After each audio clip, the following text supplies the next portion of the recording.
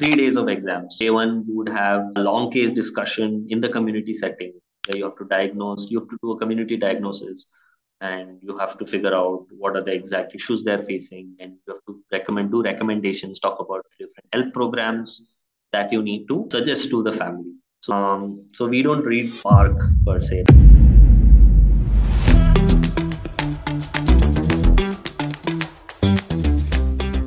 What is the research thesis, conferences, and how are the examinations? So can you please walk us through this whole journey of MD in community medicine? Sure. So the MD is, it's a dual recognition, community and family medicine. Most institutes of national importance offer it. I'm not sure now there's a separate family medicine, but back then they were awarding both. So we are in that those batches which were allowing both. Now the duration is 3 years. It's not different. It's not an additional 6 years or anything. Now coming to the family medicine aspect, there's 7 months of clinical postings in various departments. You will be the resident there. You'll work mainly in the outpatients, maybe medicine, endocrinology, dermatology, ENT, ophthalmology, general surgery, OBG. Again, you'll have labor room postings, emergency medicine, trauma surgery. So that those anyway there will be rotations and duties as such. That is about 7 months. The remaining parts would be of community medicine. We had a yellow fever vaccination center which we used to handle. We had a family medicine OPD itself, which we used to independently take care of, where it would be like the primary care kind of OPD. If any patient comes with common complaints, they used to come to us. We used to treat them, and then if required, we would refer them. Then we would be having the rural and urban outreach centers where we would be the medical officers there. Then we would also have undergraduate teaching, field visits, and various trainings that we used to do. There's a common term that we use. It's called five-star physician. Five-star physician, we use it for community medicine physicians. Five-star meaning first is clinical care. You have to give good clinical care in your whichever setting you're in. Second would be training. You have to be training all your ASHA workers, ANMs, your nursing staff, other staff, community workers. Third would be research. You have to do a lot of research, epidemiological studies as such. So that's part of what you need to learn. Fourth would be education. You have to educate your community, be it for the different health days or common issues. You have to educate them. Fifth would be you have to take care of the community health itself, like maybe doing outbreak investigations, kind of doing assessment of how good the facilities are performing, evaluations and things like that. So these are the core things that usually come in. Then along with that, research, again, you have to do community-based studies, not a hospital-based one. So I did mine in community-based setting in a school where we assessed mental health status and things like that. So those kind of opportunities are very good.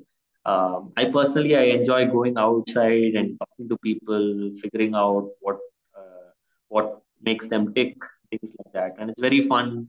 You learn the local language. So I'm from Bangalore. I knew a little bit Hindi, but when I went there I was in Rishikesh, right? So they were quite surprised with my Hindi, and we used to have a lot of discussions. It was quite fun. So that was about the research aspects of it.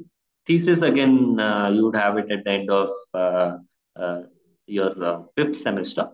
Then conferences, we had to submit, we had to present it in two conferences. Papers also, we had to publish a minimum of two. Final exams, there are 4 papers, one for family medicine, two for community medicine, fourth would be a paper on recent advances in both community as well as family medicine. All in all, this is the usual kind of syllabus and coursework that we had. Yeah.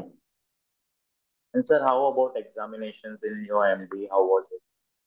Yeah, examinations. So we used to have it used to be a week-long exam for theory. So 4 papers divided alternate days. Practical was 3 days for, I think, it's one of the longest ones. Like each of us, there were only 3 of us in the final exam. So there were 3 days of exams. So day one, you would have a long case discussion in the community setting where you have to you have to do a community diagnosis, and you have to figure out what are the exact issues they're facing, and you have to do recommendations, talk about different health programs that you need to suggest to the family. So that would be the long case. Short case, again, we would have it in the hospital of AIMS itself. So that would be more so in the family medicine setting, where we would be given a certain diagnosis of, say, SAM, severe acute malnutrition, in the hospital setting. So it's about how you will diagnose what are the other issues that the child could face, immunization status, what about the educational level of the parents, and other again health programs that you would like to refer to them. And tuberculosis case within the hospital, a case admitted for dengue. So the common cases again it would be like a clinical setting. So again the family medicine aspect comes in. Then we would have exercises in biostatistics, epidemiology, micro teaching. So we are also learn to teach. So that's also part of what we do. Then we have a public health lab where we kind of know how to check for water quality levels, iodine levels in salt, hardness of water, things like that. I think that's also a very interesting thing. And then there is also entomology, that is insects and other vector-borne diseases. So these were a core few topics that we had to go through. All in all, it's quite comprehensive, I would say.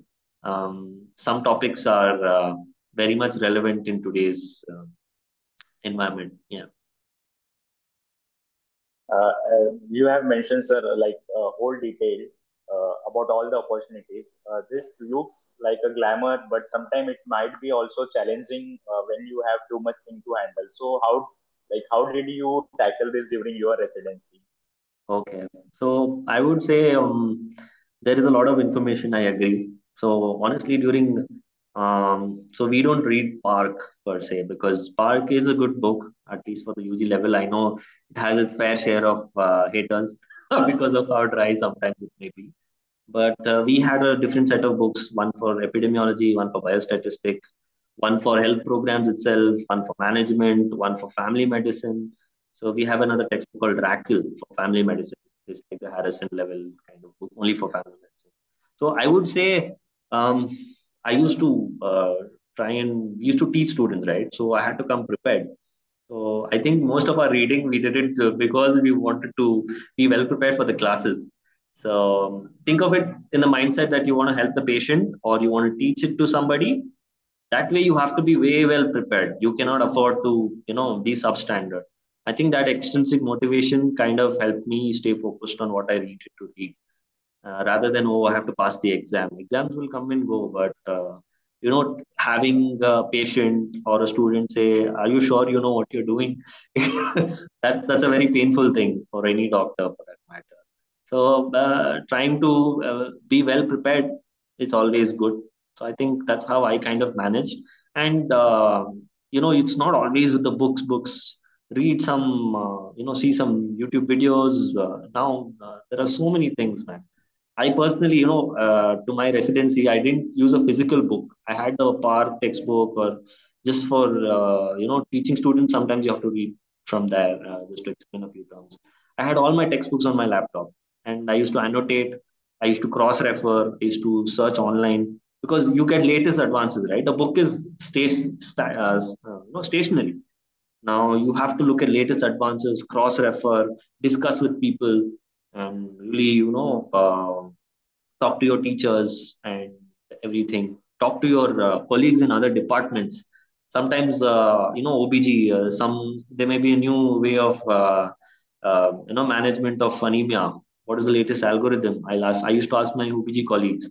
Pediatrics, I asked them what do they do for SAM. So things like that. I mean, the more you discuss, you can't just be reading. Residency is not just about reading. Reading, anyways, you have to do. That is no doubt, but retention occurs only when you discuss and you go all in. That's the only thing I would say. Yeah. You have put in that very well. So, sir, this was about the residency. Now we'll be discussing about the career options available after MD in community medicine in Mm, India and abroad. So, can you mention what are the different career options? sure. I'll go in India first. So most classically, they go into medical colleges. You do an SRship, then you go into academic position, faculty position, VDP, and so on and so forth. So that's a medical college aspect of it. That is standard. You will do research, you will do teaching, things like that. Second would be research institutes, where it may be ICMR institutions, wherein you can apply for a scientist position. Now, recently the results came out. One of my colleagues also got in as a scientist B. So it goes from B, C, D, all up the way up till G. So that's also a permanent position. So you will work with different ICMR institutions. There's one for nutrition, there's one for epidemiology, there's one for HIV, there's one for TB. You name it, almost there's an ICMR institute available. So depending on your research area of interest, you can go in there.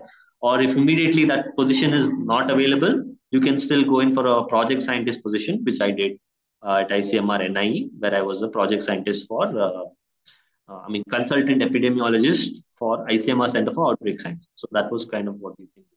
Next is international organizations, like you said. So there are many contractual positions at immediately after you finish your MD. So WHO, they have something called as a surveillance medical officer. So right now they're kind of withdrawing it because of the whole WHO, USA withdrawing from it and things like that. But positions still are open in some places of UP and Bihar, where you will be managing an entire district, ensuring that surveillance of all vaccine preventable diseases and other things. UNICEF also has some project positions, BMGF, Bill Melinda Gates Foundation. These organizations, again, they're all temporary positions initially, but if you prove your worth and if they really find you that you're doing a good job, then they'll take you on board as a long-time consultant, and then you can take it. Then some of them they go in for further studies. So US, UK, Europe also have very good public health institutions. Some of them are like Johns Hopkins, London School of Hygiene, Karolinska Institution. There are many courses that are there relevant to what your interest area are. Thing with public health, right? My main thing is you have to figure out what you're really interested in. If you are little bit, kind of inclining towards a certain area, go for it. Then do some more additional degrees or work in that sector. Then you will be recognized for the work you do in that, and then you build a thing for yourself. So that's kind of how it works. Then clinical care with family medicine also, you can have your own setup, and then you can also do as your own clinical setup. And many corporates also have a family medicine department that you can work with. So it's basically like you do a lot of health screening and things like that. So then you can also do research if your organization picks up. Then there are many pharma companies that want to do clinical trials. So they'll hire a proper research coordinator who's good in research methods. So usually pharmacology department or community medicine are the ones that get into these. They also have good opportunities there that you can really grow in. NGO, again, some more NGOs are there which are well compensated, they pay well. So again, if there's something that really touches your heart, you want to work, that's also very good. So NGOs really like people who are doctors and know about the community. It's like their weight is in gold. And now NGOs are very well connected, trust me. You may think NGO, what is there? I want to go to WHO. Trust me, an NGO, if it's well established and if it's there on your CV, right, people will be like, wow, you have done such big work. That kind of shows your character. People overseas, they judge a little bit on your personality more than just your accolades. You get top rank, All India rank 10, 20, whatever, but again, if you want to get into those colleges, they look at, okay, you have this research experience, you have NGO experience. That really adds so much value. And freelance work also, many of them, they kind of research consultancies, data analytics, and things like that. And then I kind of made it a proper entrepreneurial business venture where we kind of help with research and all. So that's also something that you can really look forward to do. Yeah. So we will be deep diving into CV and freelancing in later segment again. So Mhm. in this segment, what are the job of a family medicine physician look like, and how does it, yeah, how is it different from community medicine?